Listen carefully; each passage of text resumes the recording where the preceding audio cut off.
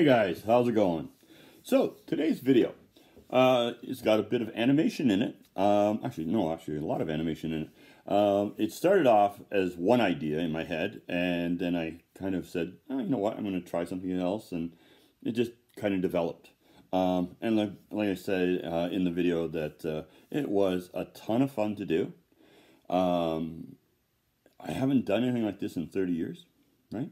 But it was so much fun to do.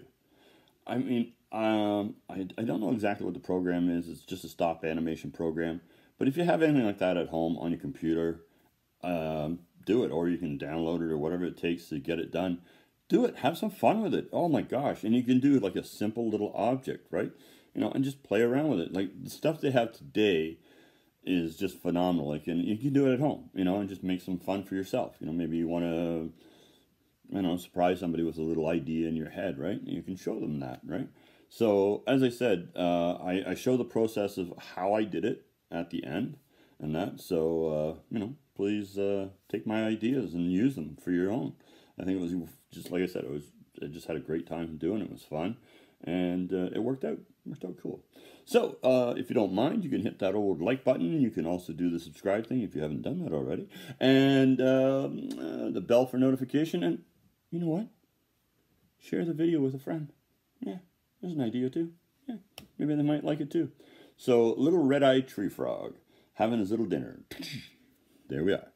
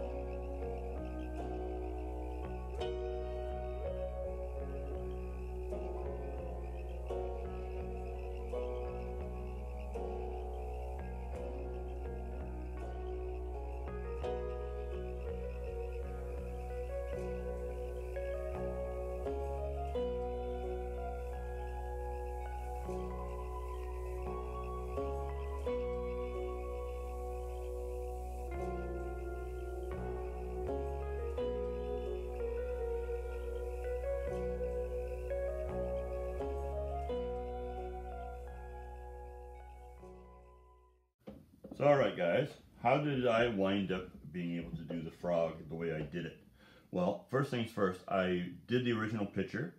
After I finished that, I then cut out the actual character, right? After I'd cut the character out, I was thinking to myself, well, wait a minute, I want to do some stuff where I have a tongue shooting out and stuff like that. So what I did then was I went and I did a photocopy, and I made a photocopy of the same character. And that way, I could do stuff like the tongue.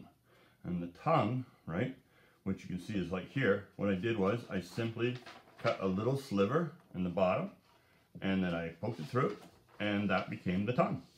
And there you are. See? I'll just move this guy out of the way for a second. So, what happened was the tongue would shoot out, right, and you could actually see him hit the fly. Now, the fly itself, all I did there was a simple little cutout of a fly, right? And I just simply moved him around. Now, the eyes, what did I do?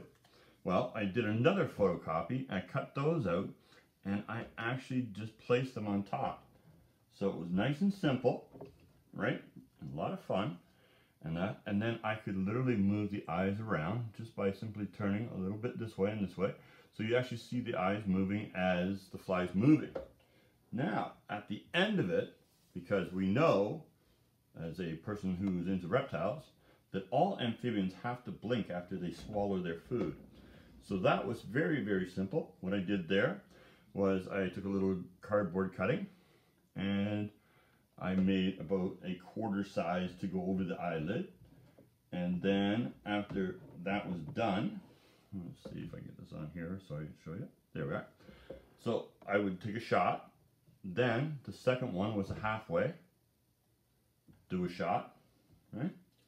Wasn't that hard, right? Boom, right? And then the last one was simply a full circle to go completely over. Then I would just simply take them away and go back, and I did it twice. So the eyes went twice, they blinked twice, and that. And there you are. So it was a lot of fun. It wasn't that hard. I probably put about, a couple of hours into it. Probably maybe 3 or 4 hours into it, playing around, right? Because the original thing was, all I wanted to do was just show the movement of the ink in the animation. That's why I did it that way. I started off with, I thought, oh, it'd be kind of really cool to animate as it's working, coming together as a little picture.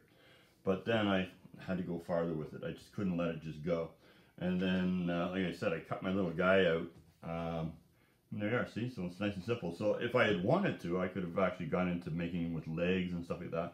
And I also didn't go crazy in the sense of trying to, make it perfect, right? It's a simple little program that's on the computer. I'll make sure that that's in the description so that you guys can do it. I would absolutely say if you're at home and you have anything like this, do it. It's so much fun. And even if you mess up a little bit, it doesn't really matter. I mean, I haven't done any of this kind of stuff in a long, long, long time. And I mean a long, long time. I'm talking like 30 years worth of long time. And I just had a lot of fun with it. And I just had a little idea in my head. And I was like, okay, this is what I'm going to do. And I mean, like I said, it's not perfect, but it works. So there you are. Right? So make sure you have fun with it, okay, guys? And I'll talk to you at the end of this video here.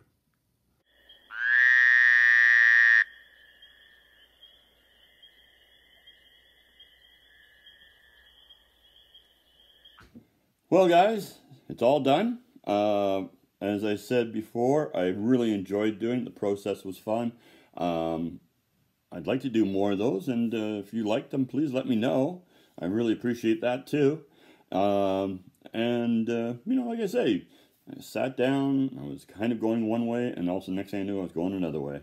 But that happened. So, remember, be cool like a big bull moose. And always wear your pants.